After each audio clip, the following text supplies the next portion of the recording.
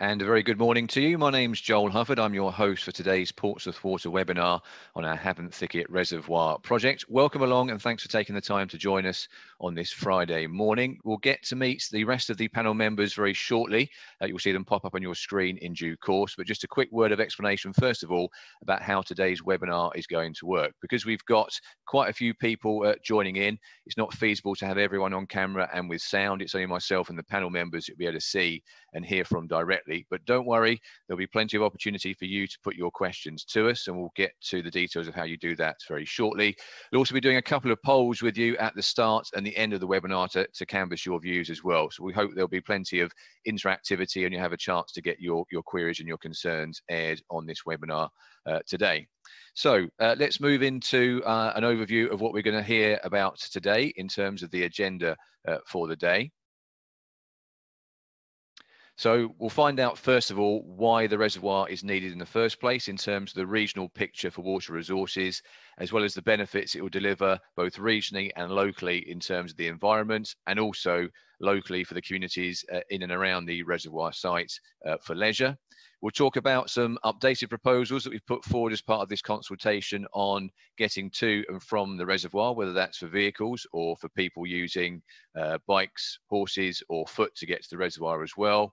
We'll look in detail at some of the reservoir's design and construction detail, particularly the safety measures that are built in, and give you a very good idea of what the reservoir will look like once completed. And we'll also talk about the pipeline that's needed to get water to and from the reservoir in terms of filling it up from Bedhampton Springs during the winter and then taking that water back out to supply it when it's needed as well. And of course, there'll be plenty of opportunity for you to ask your questions. So let's look in a bit more detail at how you can do that. If you look at the bottom of your screen where we've got the red circle on the slide that's up at the moment, you can see you've got two buttons there. One is to raise your hand and one is the Q&A button. It's the Q&A button that you need to pay particular attention to. So you can see it closer up there. If you hit that, you can type in a question. It will pop up on a panel in front of me, and then I can put your questions to the panel members as we go through. So for example, if you ask a question about getting to and from the reservoir and some of the access route options, we may save that question back until it's the relevant part of the webinar, so you can see the detail and we can answer that question in context. We might also type an answer back to you. I've got colleagues working behind the scenes that may do that. And if there's anything we can't get to today because it's quite detailed or we need to go away and come back with the answer, we can do that after the fact as well. So there's plenty of opportunity for you to ask questions.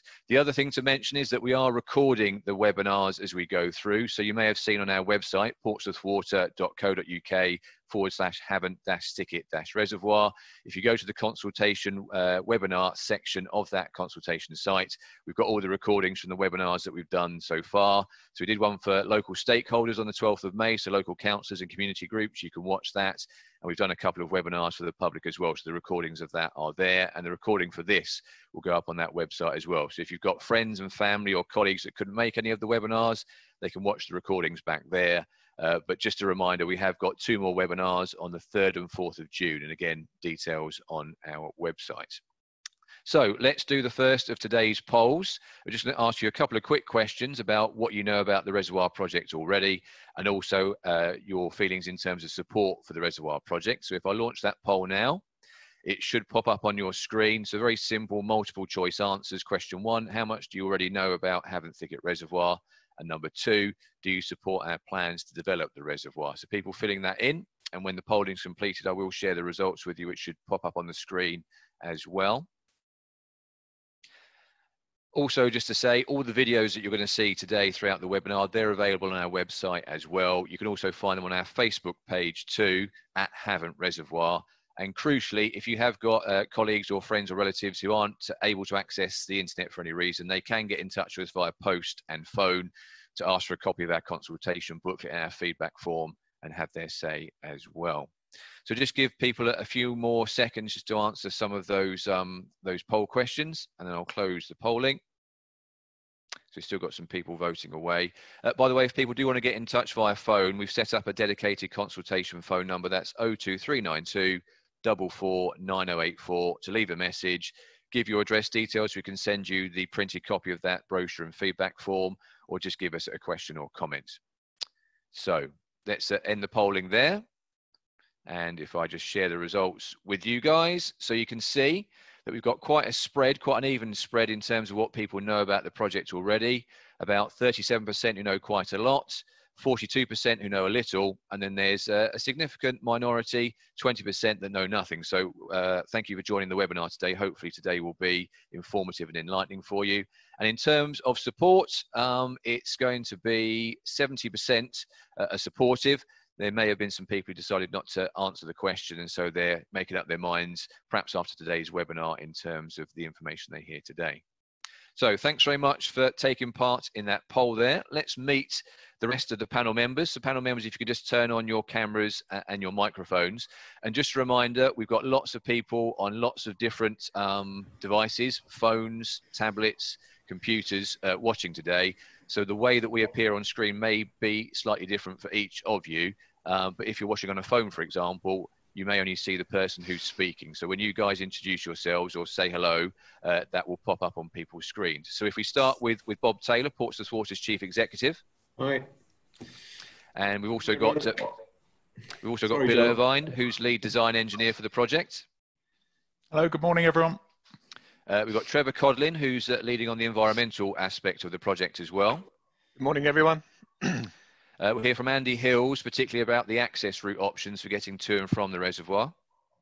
Hi, good morning, everyone. And then we've got Simon Hughes, who's our environment, stakeholder and planning lead for the project, so an overall charge of the planning application that will go into the councils later this year. Hi, good morning, everyone.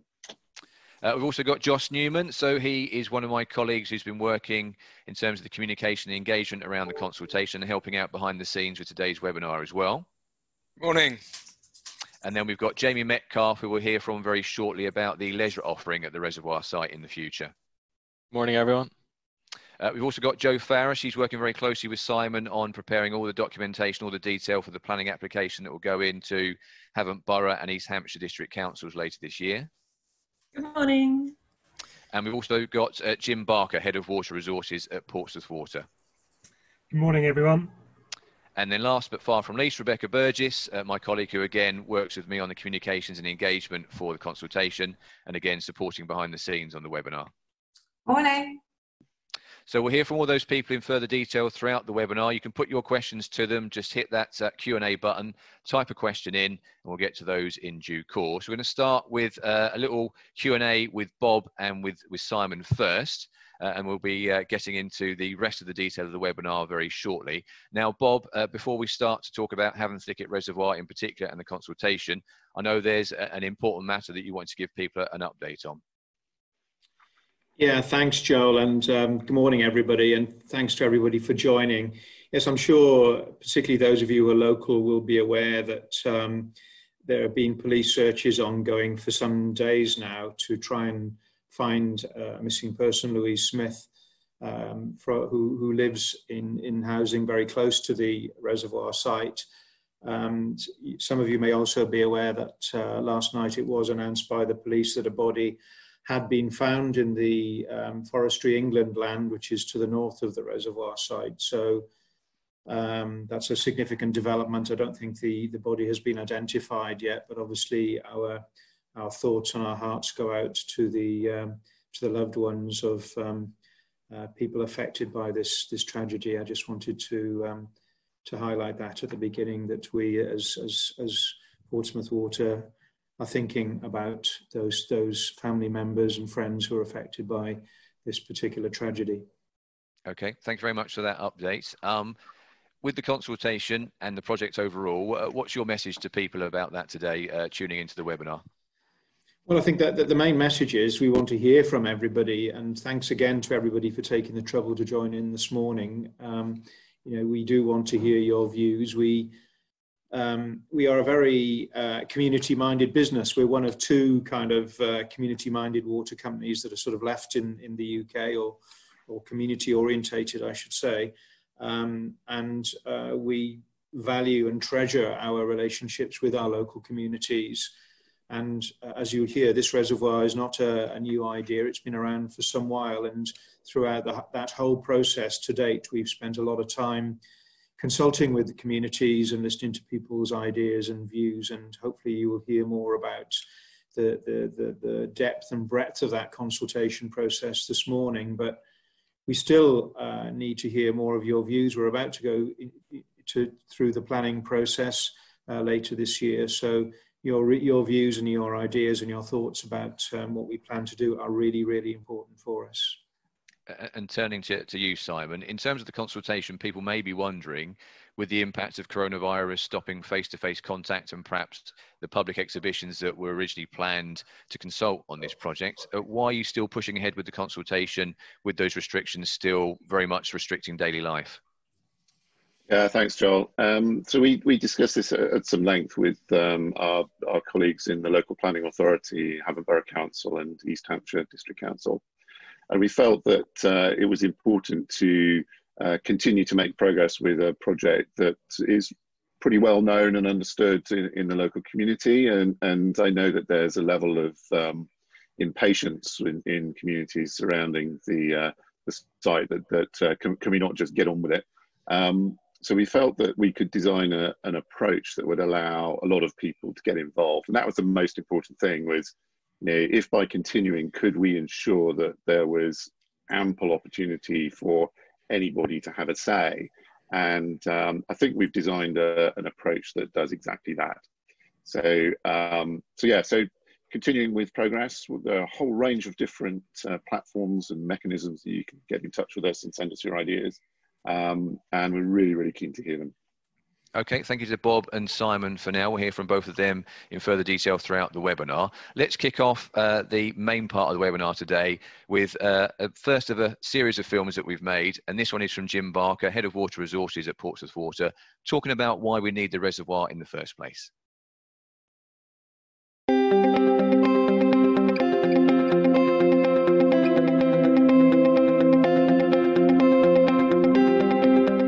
So I'm Jim Barker, I'm the Head of Water Resources for Portsmouth Water, and it's my job to make sure that there's enough water available to be treated to allow water to come out of everyone's taps for the next 100 years.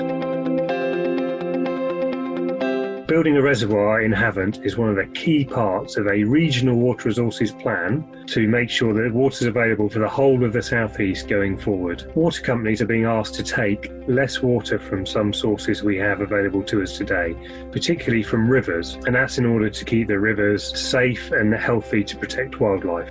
Plus, we need to find more water to combat the effects of climate change. We're seeing our weather patterns change, and of course we're seeing a growing population in the southeast. So all of that adds up to the water resources in the southeast being under a bit of pressure, and this reservoir will supply extra water into the system to relieve some of that pressure. In particular, Southern Water, our neighbours in Hampshire, are being asked to take less water from two world-renowned chalk streams, the rivers Test and Itchen. We in Portsmouth Water here, we get most of our water from the ground, from the chalk beneath our feet, and we have a series of underground springs that provide plentiful clean water to us. But as part of the southeast, we want to play our role.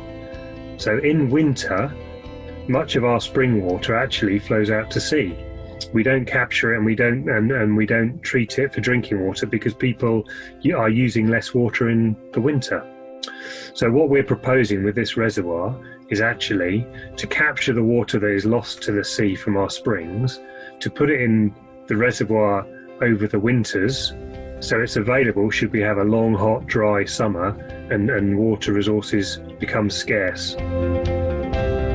It's really also important to say that this isn't just about finding more water. Us as water companies, and particularly as Portsmouth Water, we're doing our bit to be more effective and efficient with the water we have. So our leakage levels, for instance, are currently at their lowest level we've ever had. It's really important that we don't waste water. We're also looking to talk to customers about using water wisely. So in this situation of more people, climate change, less water available, we all need to think, are we using water wisely? And to take simple steps that could possibly help us all use a little bit less. We've talked about the reservoir before. Plans for the reservoir, in fact, were first drawn up in 1964, but it was again in 2008 that we drew up the most recent plans, and at that point we shared those plans with our customers, with you guys, during a public consultation. At that point, the water situation wasn't quite as stressful as it is today, so it didn't go forward at that point. But we're bringing it forward now because the situation is more stressed than it was in 2008, and also the regional understanding of the water situation and our ability to move water around the region has improved, which makes the reservoir a lot more important to more people. So right now there's a shortfall of water across the southeast as a whole, and plans for the reservoir have been included in Portsmouth Water and Southern Water's long-term water resource plans as a way of looking to close some of that shortfall.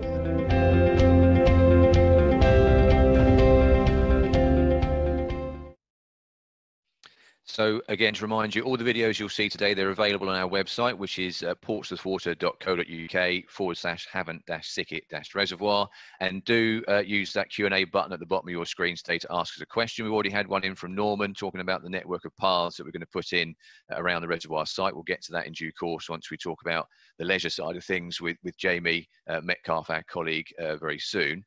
Jim, just to pick up on some of the detail in that film, people who've lived in the local area for some time will know perhaps that the reservoir has been talked about since the mid-1960s. The land that the reservoir could be built on has been owned by Portsmouth Water since that stage.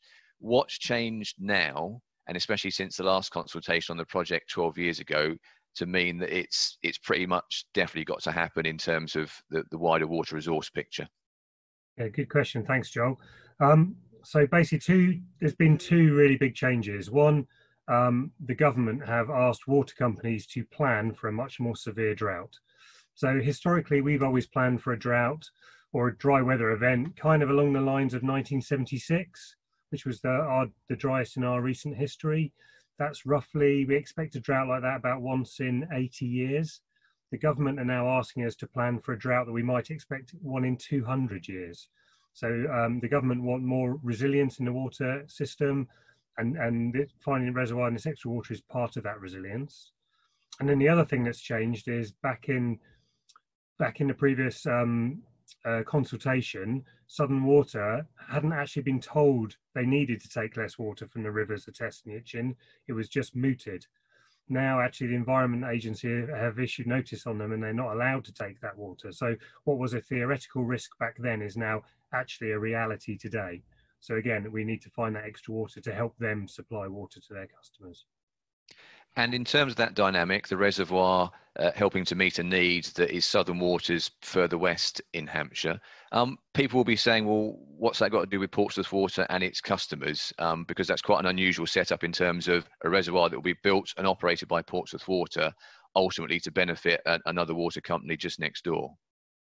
Absolutely, but this is about the bigger picture in the southeast. So across the whole of the southeast, population density is rising, and actually there's no new water available, and water is relatively scarce. So we're fortunate that we have our spring system, as I described in the video, and actually over winter we don't fully use our spring system.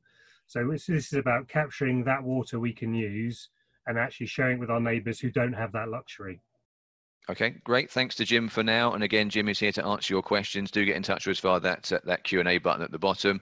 And just to remind you, all the feedback that we get from the webinars, through the public consultation website, through the hard copy feedback forms that we get in, questions and queries and concerns that people raise, all that goes into informing our planning application for the reservoir project, which goes into Havant Borough Council and East Hampshire District Council later this year. And again, when that application goes in, you guys out there have a further chance to comment on those more finalised proposals.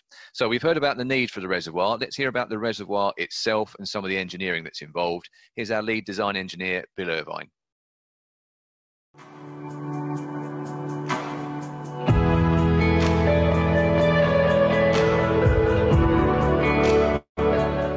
My name's Bill Irvine. I'm lead design engineer on the Havant Thicket project. My role on the project is to coordinate all of the design elements across the project, including the reservoir itself, the pipeline, the pumping station, and downstream treatment works and connections into the network, providing water across to Southern Water's region. The proposed site for the reservoir has been owned by Portsmouth Water since 1965 and covers 160 hectares. It sits next to Rowlands Castle and Lee Park and is bordered to the north by forestry, ingle and woodland at Havant Thicket, and Staunton Country Park lies to the south, which is owned by Hampshire County Council. The area is currently grassland and open space with areas of trees. The site has been chosen as perfect place for a reservoir because it sits in a valley on clay soils, which provides a natural seal for water. This means we'll be able to dig and shape the reservoir, predominantly using the existing material on the site. The reservoir would fill the majority of the site and will be up to 18 metres deep in places, and it will be about 1 mile long from east to west and half a mile wide from north to south. The water will be contained by a sloping embankment, which will run along 3 sides of the reservoir and up to 20 metres high in places, with a new wetland habitat area created along its northern edge. The embankment will be mainly constructed from clay, soils excavated on site, but we will need to bring some material to site for drainage and for the internal lining. The embankment will have a grass covering on the outer slope and a rocky surface lining the embankment at the water's edge, protecting the structure from waves. We've looked at the position and design of the embankment and made a number of alterations to avoid the hedges near the western boundary of the site, and slight realignments to reduce the number of trees that will need to be taken out at Round Wood and the Avenue, both of which are ancient woodland. This includes increasing the space between the western boundary and the embankment, making the southwestern edge slightly straighter and shortening the eastern bank. We've also looked at making slopes slightly steeper in places to reduce the land required to build the embankment and minimise tree loss. We will need to build a control house on the southwestern section of the embankment and a new access road as well, and the options for these routes will be discussed separately by my colleague Andy Hills. When full, the reservoir will be able to hold about 8.7 billion litres of water. That's enough to supply 160,000 people during an average year.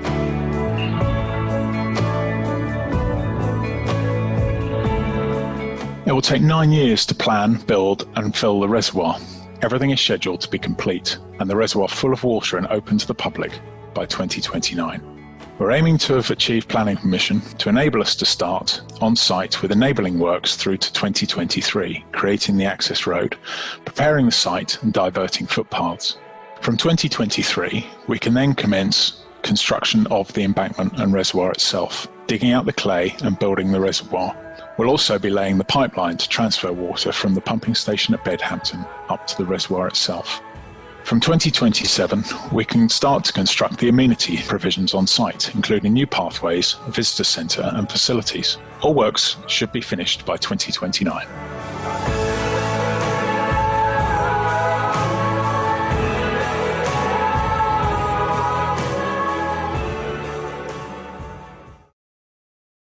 So we'll hear from Bill in further detail in just a second. Just a reminder, we have got further webinars. So if you found this webinar useful and want to recommend it to your friends and family or your colleagues, we've got another one on the 3rd of June at 2 o'clock, and then another one on the 4th of June, which is a Thursday at 6 o'clock in the evening, trying to spread the dates and times so that people can fit it in around whatever they're up to, whether it's work or otherwise. Also, keep your questions coming in. We've had another question in about the leisure aspect of the reservoir, which we'll get to very shortly from John. So do keep those coming in via the Q&A button at the bottom. Bill, just turning to you and some of the detail that was covered in that video about the reservoir design. Can you talk about some of the safety measures that are going to be built into the reservoir, both in terms of its design and its operation? Sure. So the design and construction of reservoirs in the UK is very highly regulated. So we have to be very careful, drawing on sort of best practice and learning from over the years, drawing on expertise in designing such structures, and all of that is overseen by Government Act, the Reservoirs Act 1975. That requires that all design and construction is overseen by a qualified and experienced what's called a panel engineer, and these are highly qualified and experienced individuals that are appointed under the Act. and they ensure that we're doing the right thing in terms of getting that design appropriate, and that the construction is undertaken in a safe manner as well. And then once the embankment and the reservoir is constructed, and it's in operational use, it's signed off, certified as safe, and then it undergoes a regular inspection program and maintenance, and Portsmouth Water will have an obligation to act on any recommendations that are made from those inspections to make sure the reservoir is maintained and safe in the long term. And just in terms of one particular issue that I know has been raised a number of times by people who've been getting in touch with us either via email, letters, or via our Facebook page as well, is around the flood risk. They're looking at the reservoir next to Lee Park, next to Rowlands Castle, 8.7 billion litres of water. In terms of the flood risk, can you talk a bit about how the reservoir is unusual in terms of how it operates? Yeah, sure. So I think many reservoirs, what we call impounding reservoirs, are capturing water from an existing watercourse, a river or streams, and that's where they get the water from. Havant Thicket, I think as Jim sort of touched on earlier, is capturing the spring water down at Havant and Bedhampton, and then being pumped up. So while we do have some streams on site, they're quite small. The vast majority of the water that's stored in the reservoir is actually pumped up. So we will have full control on the waters that are sent up to the reservoir, and equally we've got the ability to empty the reservoir, draw down, and obviously under operational use, we're using that water to provide additional resources across the region, to provide southern water customers. But if we did need to drain down the reservoir in the very unlikely event of any issues, then we control that rate of discharge into the streams. That effect has been modelled and investigated, so we understand that effect that will have, and all of that is scrutinised by the Environment Agency. So we're working very closely with them to make sure that we're not likely to cause any additional issues to the catchments that we're feeding. Okay, great. Thanks to Bill. We've got plenty of questions coming in, a lot of them around the leisure side of things, and we will get to those in due course. Also as well, if there's any that we can answer via type and answer back to you, we will do that. And if there's any we can't answer today, we will get back to you as well after the fact. Let's move on to the next section of the webinar, though, and talk about the environmental benefits that the project could have both locally and regionally. And here's an update on that from Trevor Codlin, our Principal Ecologist.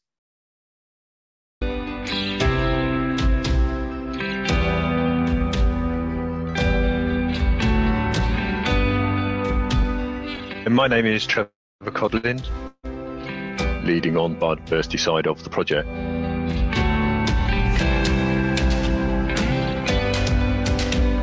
We have always maintained that this is an environmentally led project, and although the habitats on site will change quite dramatically, we are committed to delivering something really special to replace what is already there. We have been surveying the site since 2005, so we have a good understanding of the ecology of the site. We've recorded 13 species of bat, we've got reptiles on the site, breeding birds, and also dormice.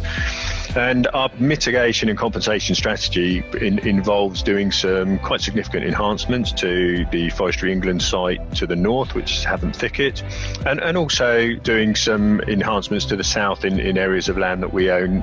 One of the key things that we want to deliver, and this is a really exciting bit of the project for me, is the delivery of a new wetland. The plan is to have an area of wetland along the northern edge of the reservoir. So this will be approximately 1 kilometre long.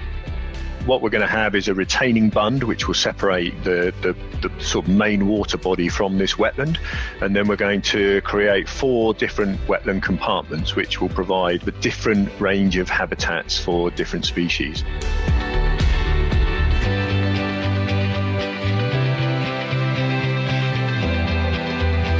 There are 4 areas of woodland on the site. We've looked at various options as to how we might save those areas of woodland, because through the consultation process with our partners, which include Forestry England, Natural England, Environment Agency and the Hampshire Isle of Wight Wildlife Trust, we talked about whether or not it'd be possible to provide 3 or 2 smaller reservoirs rather than one large water body and try and save the avenue.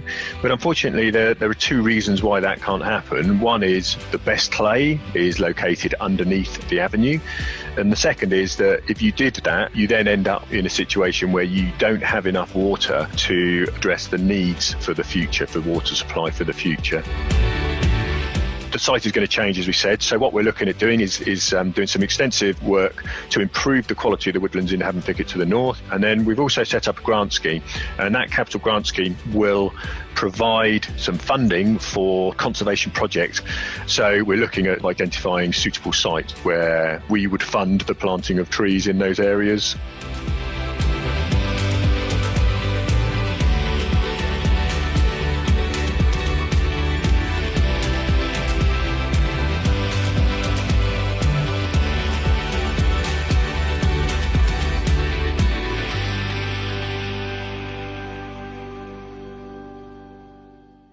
So Trevor Codlin there with an update on the environmental benefits the reservoir project will deliver. We've got some questions coming in, mainly around the leisure side of things. So the questions that have come in from Norman, I've also had one in from Karen, from Peter, from Andrew, and from John Paul, and from Bridget. We'll get to those in due course. Don't worry about that.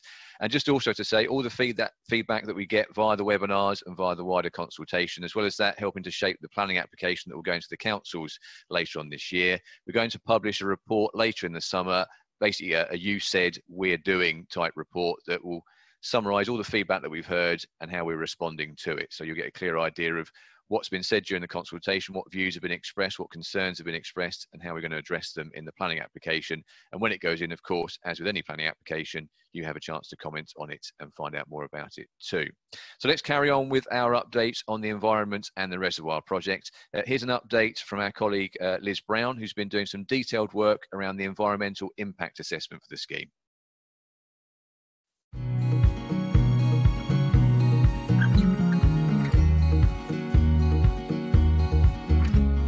Hello, I'm Liz Brown. I'm the Havant Thicket Reservoir Project's Environmental Assessment and Design Lead. Havant Thicket Reservoir is going to create a valuable new wetland, woodland, parkland habitats, a visitor centre with parking facilities and a network of trails and paths. We have to take into consideration the impacts of any construction on the surrounding environment. So what we've been doing is we've been carrying out an environmental impact assessment for the scheme. This assessment identifies the environmental effects of the project and develops mitigation to avoid, reduce or offset these environmental effects. The assessment approach, our methodologies, have all been discussed and agreed with the local authority, East Hampshire District Council and Havant Borough Council. The environmental assessment includes inputs from a number of environmental topics. These include air quality, biodiversity, historic environment, landscape and changes in view, noise and vibration, population and health, transport and water, and that's in relation to water quality, water resources and flood risk. We've undertaken a number of surveys and studies. Most importantly, Portsmouth Water anticipated that a lot of survey work in terms of biodiversity would need to be done. But this means that surveys have been undertaken recently and reported on in terms of European protected species, but other habitats as well. In addition, we've done a ground investigation, which is informing the assessments about ground conditions and the amount of material that might be generated on site, which can be used during construction. And we've also been doing traffic surveys to ascertain traffic numbers in the local areas to inform our assessment.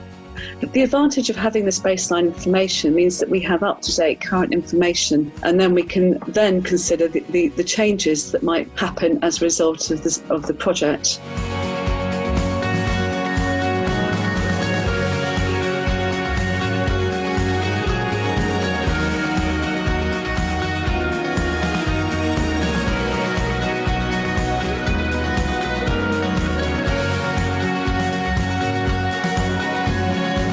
As our design develops further, we will be developing a detailed environmental plan for construction. Now, this is for both the pipeline and the main reservoir itself. We prepare an outline of this as part of the planning application. This will indicate how we will keep any impacts, such as noise from traffic or construction activities, to a minimum as we are working. This plan will be agreed in advance with the relevant local authorities, and the measures it includes will be applied throughout the construction. For example, a traffic management plan will help reduce disruptions, such as restricting construction traffic to certain routes and times of the day.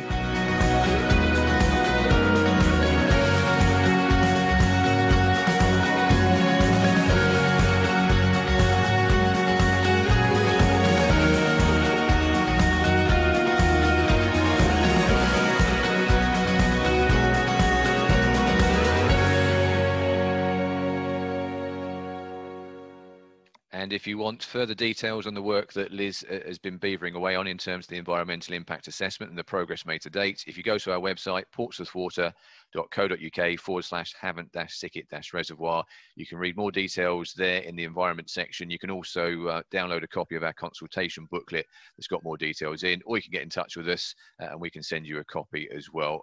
Details of that to follow. We've got Trevor Codlin and Simon Hughes with us. We've got quite a few questions coming in, guys, about the environmental side of things. But Trevor, first of all, could I just start with asking you about the wetlands? Because I think that may strike people as unusual to have in a reservoir. Can you just talk a little bit about why that's being planned in and the benefits it could have?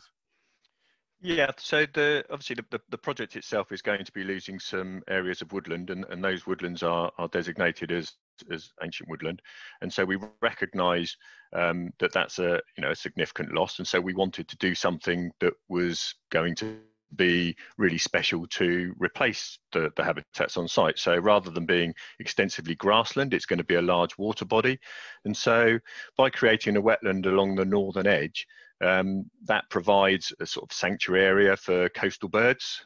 We're only 3 kilometres from the designated coastal sites.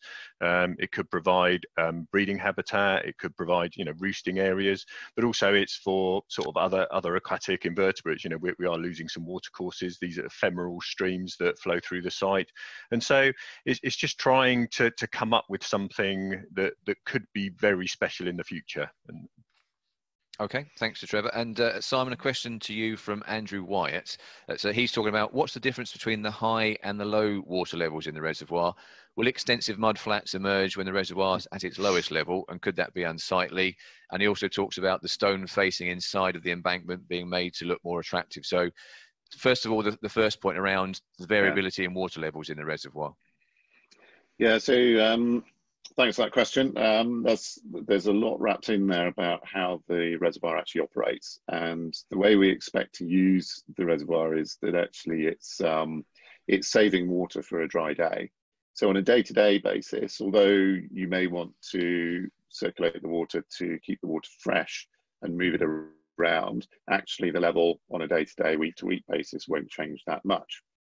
When it is used, it would be during a time that you would expect it to be used. So warm, dry weather following a period of dry winters is times when we're most likely to use it. And that doesn't happen every year. That happens, sort of once every 10 to 20 years. When it is operated, the level can drop significantly, although that would be quite rare. And you will begin to see the rock armouring a bit more. So in the rock armouring, we're planning to create some areas that plants can become established, so that it softens the edges slightly, but also nature is fantastic at making the most of those sorts of habitats. And we'll find all sorts of plants and insects growing and birds foraging through the rock armouring.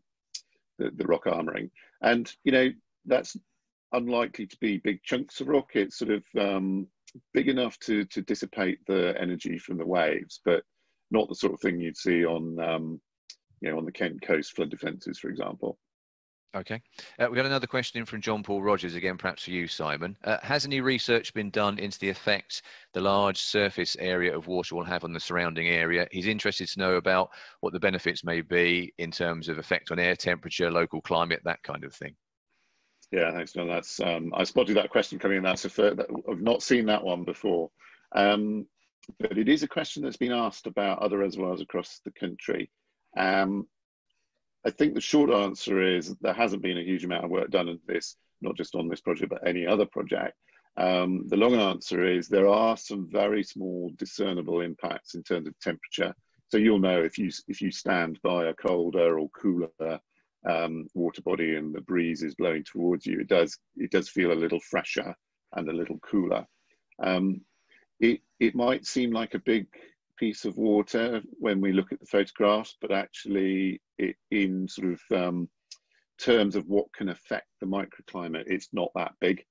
So actually the greater impact is sort of the quality of the woodland, and the prevailing breeze is going to have the biggest impact on what you discern when you're on the site. But on a very, very hot day, you might notice that it's slightly cooler there. Okay, great. Thanks to Trevor and Simon for now. Do keep the questions coming in. We've got loads of questions about leisure facilities at the reservoir site, so we'll get to those in due course. First of all, let's get an update on our proposals for that particular issue. First of all, from our lead landscape architect, Jamie Metcalfe.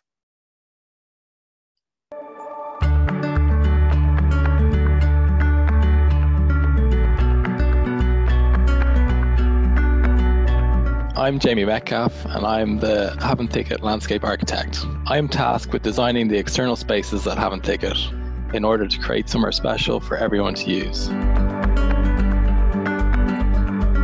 For the local people, Havant Thicket Reservoir will create an exciting new leisure facility and wildlife conservation area for local communities on their doorstep.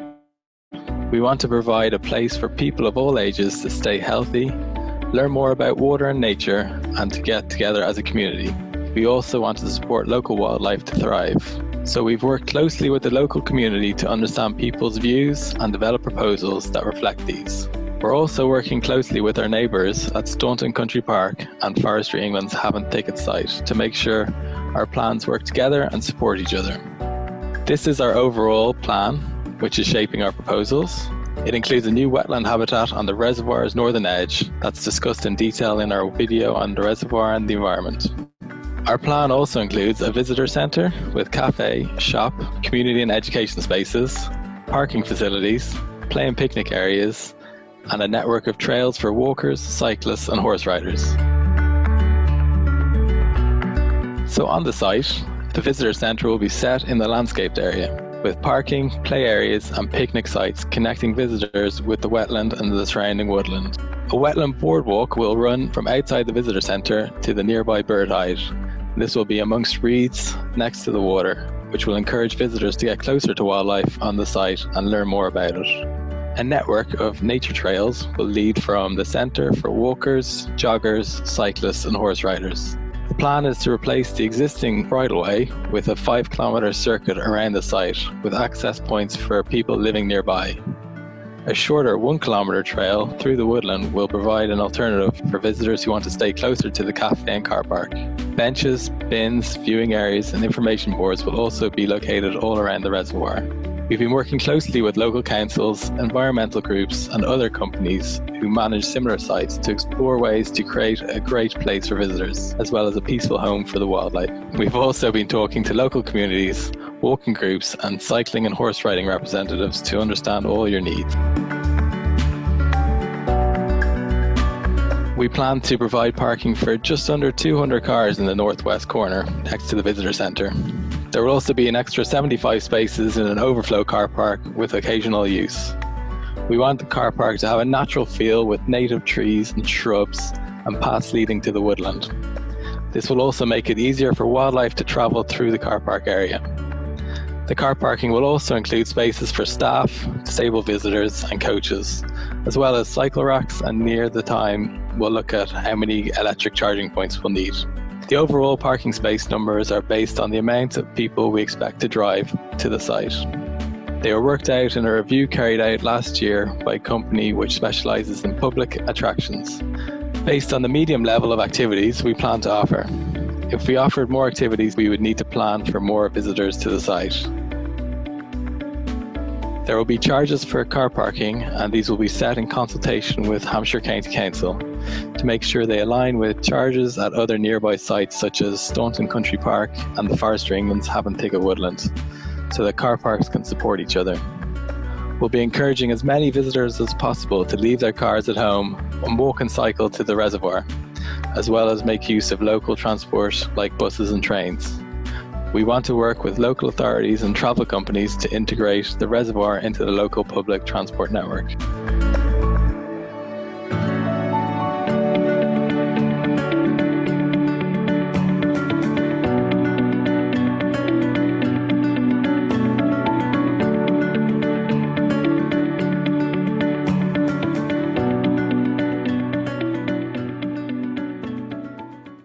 So Jamie Metcalf there with an overview of the potential leisure facilities at the reservoir site. Don't forget, if you go to our website, our consultation website, and click on the leisure page there's a very neat feature where you can leave your ideas around leisure activities. It's almost like a virtual post-it board where you can write down your comment, put it up there, and then we can have a look at it. We've had all sorts of questions around other activities at the site other than what we're proposing that we're looking at in detail as well. So do give us your ideas for that.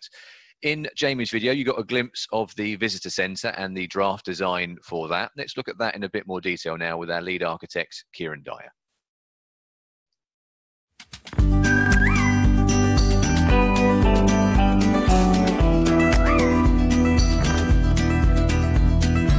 I'm Kieran Dyer. I'm the architectural lead for the Havant Thicket Reservoir project, and my main remit is to look after the buildings that are part of the reservoir development, mainly the visitor centre and the public realm. The visitor centre is such an exciting part of the overall scheme. Really, it's going to be the public face, the touch points that the public are going to come and see about the reservoir and the development. It has to blend into the natural landscape of the reservoir and the wetlands. We're looking to maintain that rural character, particularly for the use of sort of natural materials to connect people with water. So we're looking at a waterfront location for the visitor centre to really provide that experience and connection for visitors.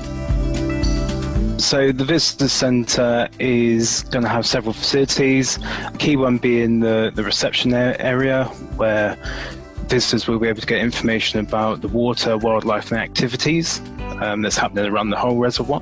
There will also be a large open plan cafe which will have panoramic windows which will give you views across to the wetlands and the different habitats. There's going to be an external terrace as well, which will be just off the cafe. That will have some overflow for another 50 people.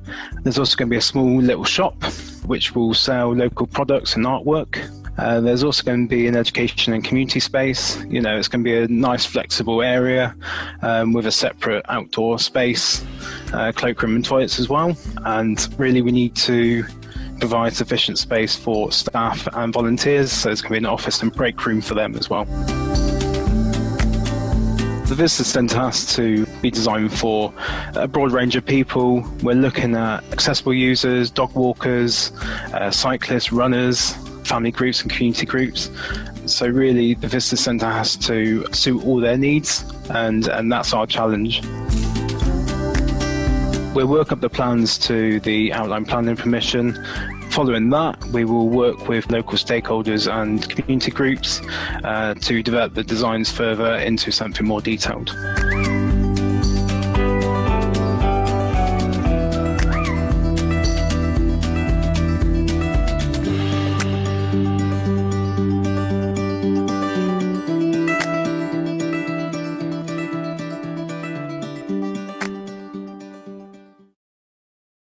So that's our initial update on the leisure offering potentially at the reservoir. So let's talk to Jamie and to Simon about that in a bit more detail. Guys, I have to say, we've got loads of questions that have been coming in on this particular topic. So we'll try and rattle through them as quickly as possible. So be comprehensive in your answers, but on the brief side if you can.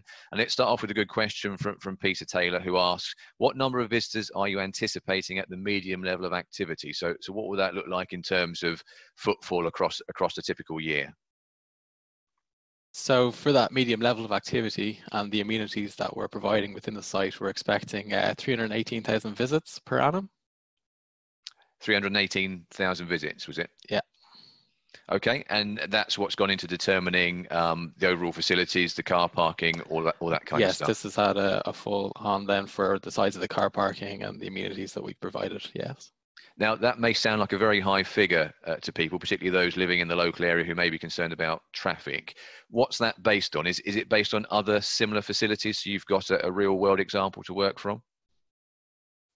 Yes, so these independent advisors took on board all the kind of recent reservoirs, lake amenity areas that are similar to what we're providing.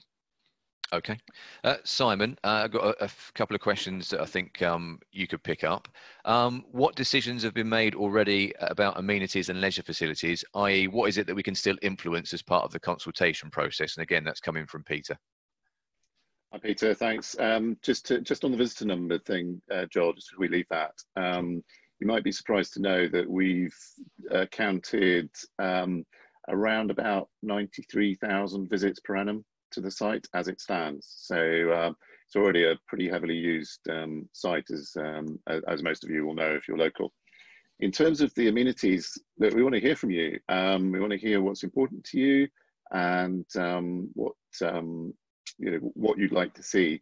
There are some things that we have ruled out at the moment for sort of safety operational reasons. That includes wild swimming.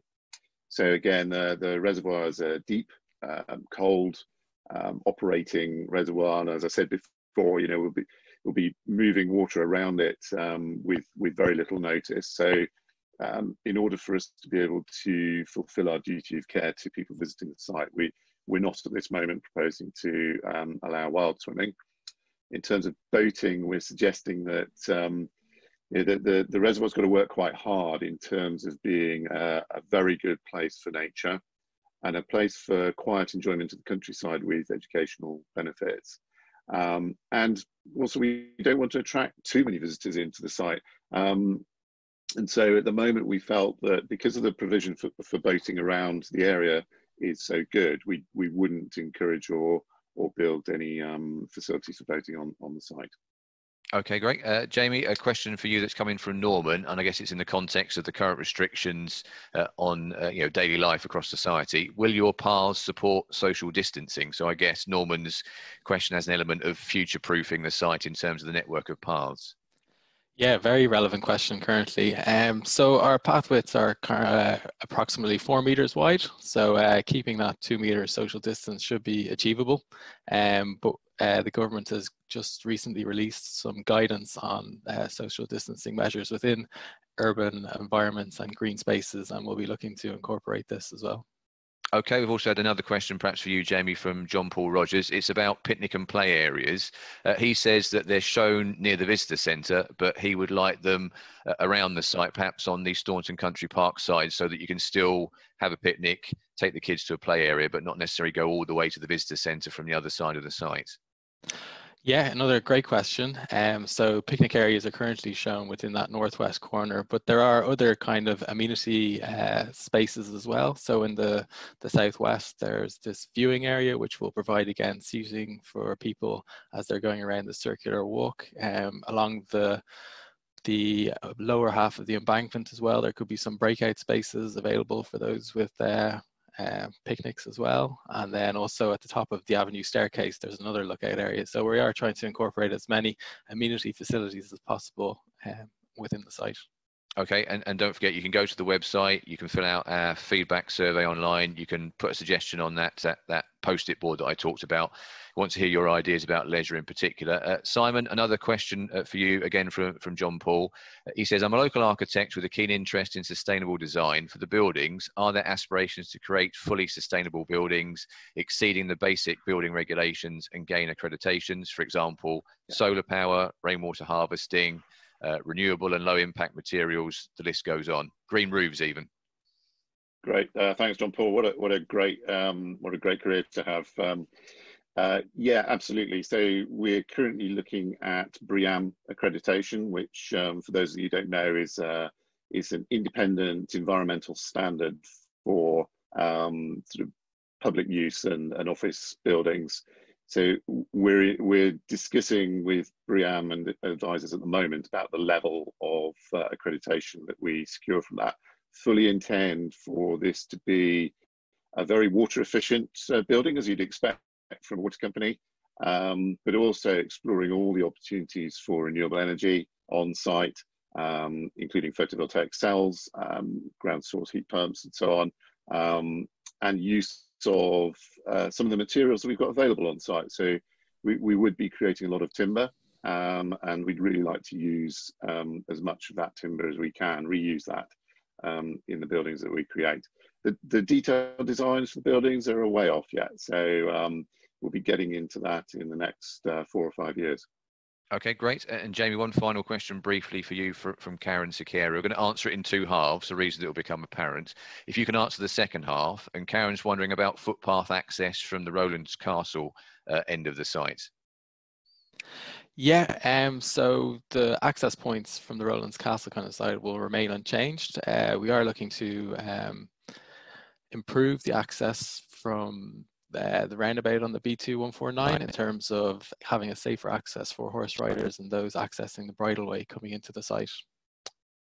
Okay, that's great. Now, the other half of Karen's question was around road access from Rowlands Castle. And on that topic, let's hear from our colleague Andy Hills, who's been looking at the options for getting to and from the reservoir, both during construction and in the longer term.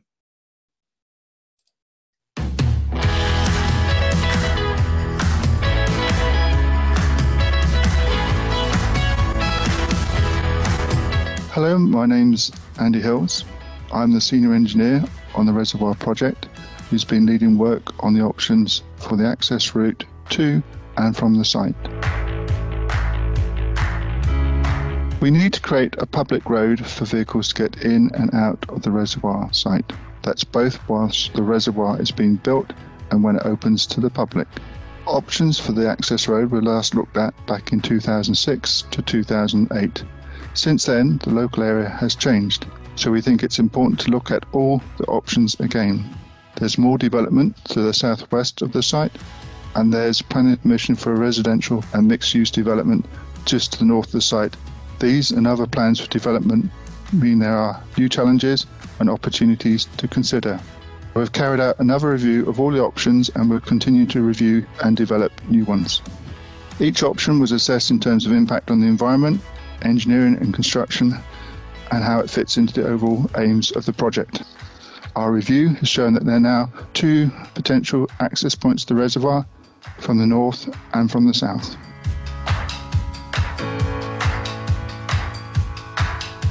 A number of routes from the north were considered during the public consultation in 2008. The preferred one came from the A3M Junction 2 via the B2149. At this time, this was supported by most people because it was close to A3M and avoided residential areas in Warren Park and Rowlands Castle.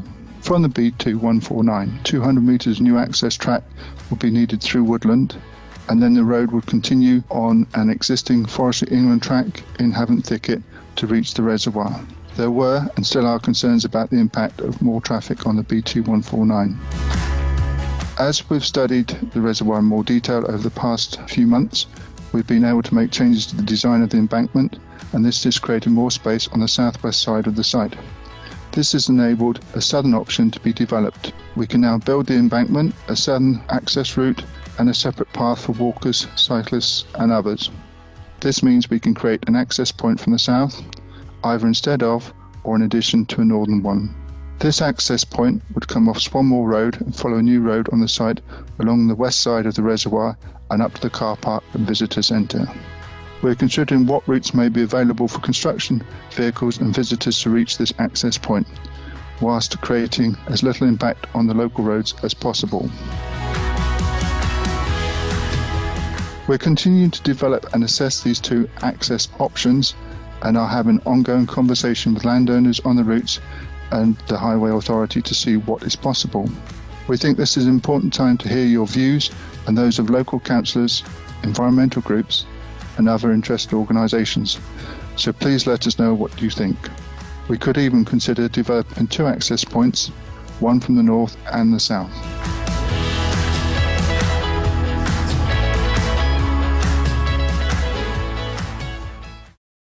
So Karen, who asked the question before we went into that video, hopefully that's given you a lot of information on the access options for the reservoir, particularly for vehicles. We've got Andy with us, as well as Joe Farrer, his colleague, who's working on the planning application that will go into Havant Borough Council and East Hampshire District Council in due course. Andy, first of all, there's a lot of information that you've looked at, a lot of options that you've looked at to boil it down to those two that we're focusing on now. And if people want to know more about the pros and cons of each option, there's a lot of information on our consultation website in terms of the pluses and minuses of each of them. But I think the truth of it is there's no neat answer. There's upsides and downsides to both those options, and there's the potential to use them both together, possibly. Yes, that's correct, Joel. In answer to the question, we've got two options that we're pursuing, the south option and the northern option as it was described on the video. It's also probably worthwhile to note that the existing car parking facilities near Rowlands Castle on the opposite side of the road there will remain in operation as well. So depending upon your choice, if you're a local, you might use a local Forestry Commission parking area, or you could go up to the northern access if that was the one that was evolved and developed and use that one, or the southern access. So potentially you've got one of three options that you could use. Okay, and in terms of the planning application, which will go in a few months' time, there's a lot of work around the access options that's ongoing in terms of traffic surveys and other analysis that will help us come to an option that we think is the best way forward for people to then look at when we put the planning application in. That's correct. Traffic counts and traffic turning counts have been undertaken at various junctions and locations around the site.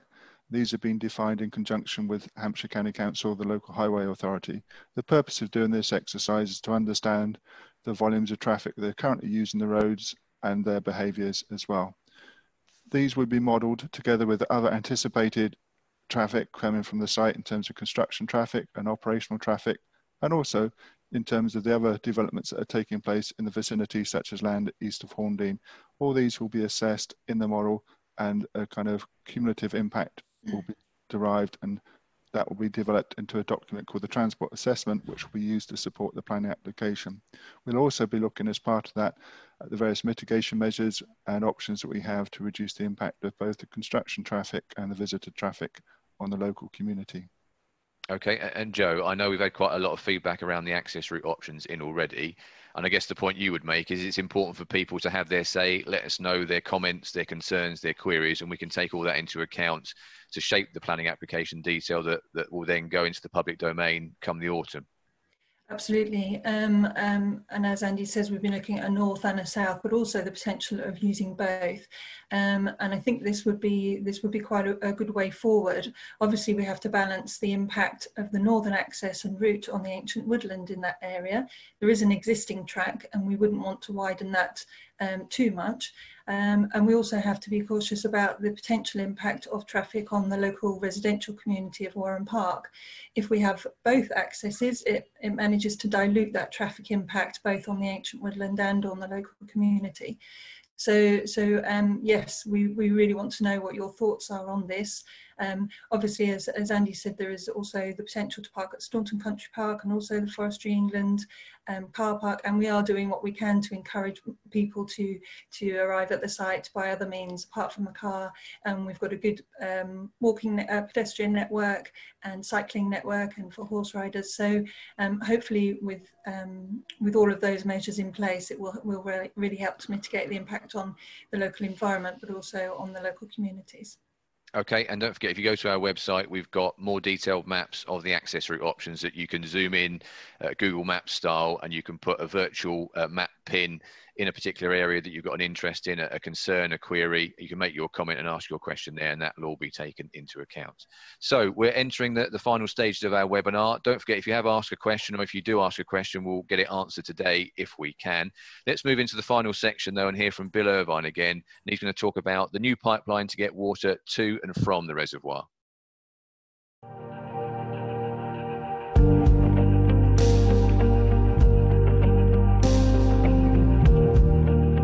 Hello, my name's Bill Irvine. I'm lead design engineer on the Havant Thicket project.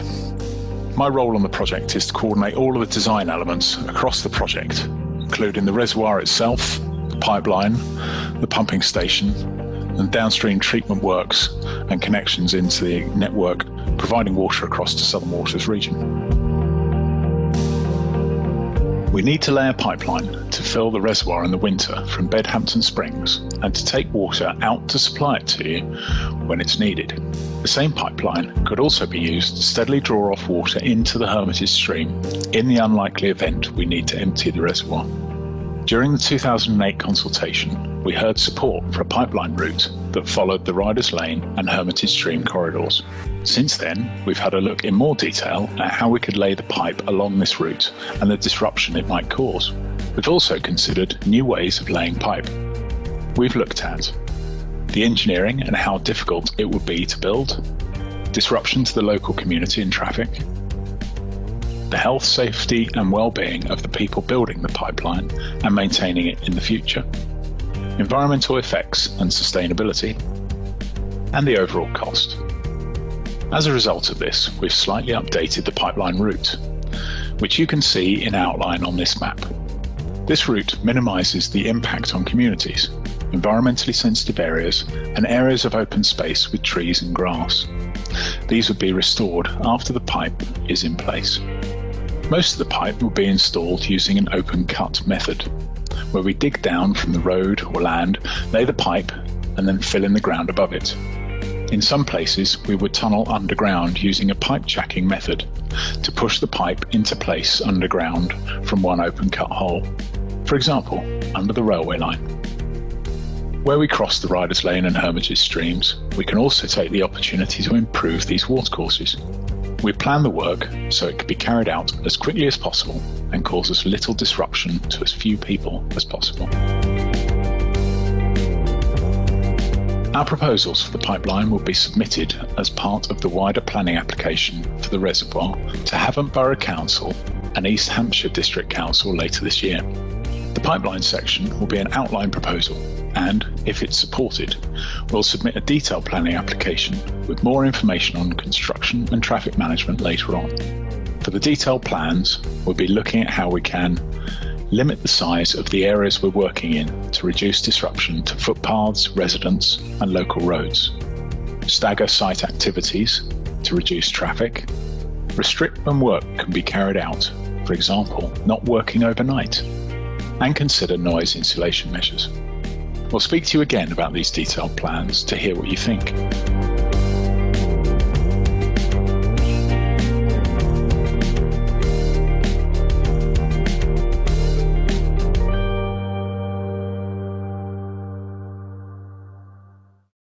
So that's the latest detail on our proposals to put in a new pipeline to take water to and from the reservoir. Again, go to the website portsmouthwater.co.uk/Havant-Thicket-Reservoir, or just Google Havant Thicket Reservoir. It will take you to the same pages, and you can have a look at the pipeline route that's proposed in detail, zoom right down to property level, have a look and leave your comments via a digital pin on the map with some questions as well. Bill, just to pick up on a question that we've had in, that's come in from John Paul Rogers again. He says, I'm assuming it's going to take a very large amount of energy to pump water into the reservoir, and then I guess it would freely flow back downhill to the treatment plant. Is there any provision to use renewable energy to pump water into the reservoir? And is there any plans to produce energy when drawing water off from the reservoir? I guess with like a mini turbine that could be into the pipe as the water flows back and forth. Yeah, that's a really good question. Thanks. In terms of, yes, pumping water, it's heavy. We've got to pump it about 4 kilometres up to the reservoir. In terms of sort of renewables, I think that what we're looking at is potential for renewables up on site. So I think Simon mentioned a couple of things around the visitor centre there, but yeah, I think as well there's been discussion about potential for for solar cells up at the reservoir site. One thing that we will be looking at doing when we lay the pipeline is including some ducts as part of that. Making use of the trench that we're putting in. That will enable us to potentially connect up the pumping station to the reservoir site and potentially provide a link for energy there. So yeah, if there's renewables up at the reservoir site, we can potentially link those down to the pumping station itself. The other question about sort of recovering energy from the gravity flows, that's a really interesting proposition. I think within the industry, this is becoming more popular. It is, there are instances where this technology is starting to be used. I think one of the constraints we do need to think about at the moment is the frequency that we're actually using the reservoir. So in principle, it is there predominantly for drought situations. So in terms of drawing water back down and transferring it further west, it's not going to be a regular occurrence. So in terms of those sort of provisions, we need to look quite carefully at the cost benefit to really understand the cost of the installation, putting sort of turbines in, and then actually how frequently we're going to use or draw waters back down. But yeah, all these things, we're dead keen to make sure that we've got sustainable technologies and provision within the solution. Okay, one more question for you before we open it up to the rest of the panel. Got a few questions to wrap up. Bridget Beer asks, will local groundwater flood risk be impacted by the reservoir being built? I guess if there's a large amount of water being held somewhere, could that have some displacement effect or some runoff effect in terms of how the water may behave locally? Yeah, sure. So yeah, it's again fascinating question. The principle of the reservoir site is that it's predominantly located within clay. That's great. It provides the material that we need for construction of the embankment. It's also great because it will provide an effective waterproof seal for the reservoir to hold the water. But we are aware, we've done quite a lot of ground investigation up at the site, and we are aware that there are a few areas, quite small, within the site that do have a slightly higher sort of permeability or allow water to flow through as groundwater. So at the moment we're planning that we'll seal those up so that we can make sure we keep the water in the reservoir as intended. But also, that will sort of block up some of the flows, but it'll, in terms of the natural groundwater arrangement. But I think the point to be aware of is that those are relatively small areas, and the existing flows are pretty small as well. So we wouldn't anticipate, any changes in groundwater risk. I don't think they'd be noticeable at all. Okay, thanks to Bill. Panel members, the rest of you, if you want to switch your cameras and your mics back on, we've got a couple of questions to pick up. First of all, one for Simon from Dave Williams, who's wanted to know about what engagement, what involvement has there been from the running community in terms of the network of paths around the site, and again, talking to cyclist groups, horse riding groups, etc. Have runners been part of those conversations? Thanks, Dave. Yeah, so as an ex-runner myself, I can see the appeal of what we're proposing to build. So we've been listening to some runners that have come along to talk to us at our previous stakeholder drop-ins back in sort of Christmas time this last year. But we haven't had a formal contact yet. So any ideas, any thoughts from you would be really welcome. And please do put us in touch with folk.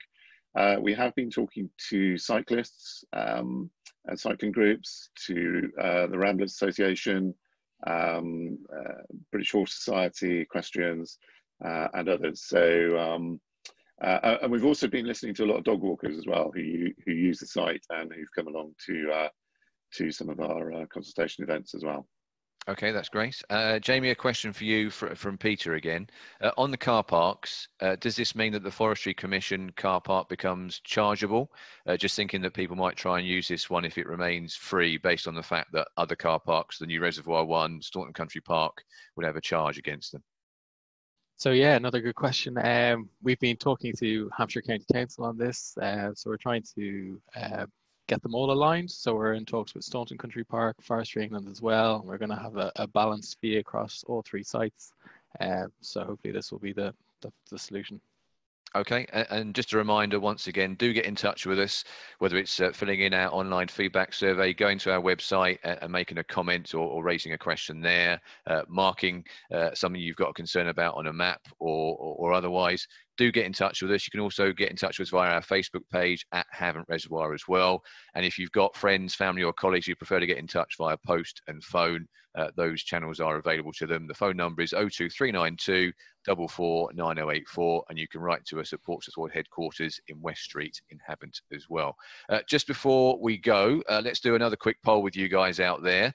So there was the one that we did at the start showed that there was a bit of work to do on our part to update you on the proposals for Havant Thicket Reservoir. So hopefully you found today informative. Do let us know what you think about this webinar format, because it's a new venture for us. It's proved very popular in terms of the feedback that we've had so far, but all your views are welcome. Also as well, interesting to see how you feel in terms of your support for the project as well. So if I just launch the second poll, should pop up on your screen very shortly. So again, similar questions as before. The first one's changed slightly. Did you find this webinar useful? That would be good for us to get a view on. And do you support our plans to develop Havant Thicket Reservoir? We'll just wait for those replies to click through. Just a reminder, Simon, just whilst people are filling in the poll, did you just want to talk about next steps? Because there's a couple of things to flag up. You said we're doing a report that will be out at the end of July, and then obviously the planning application going in sort of September time to the 2 local authorities.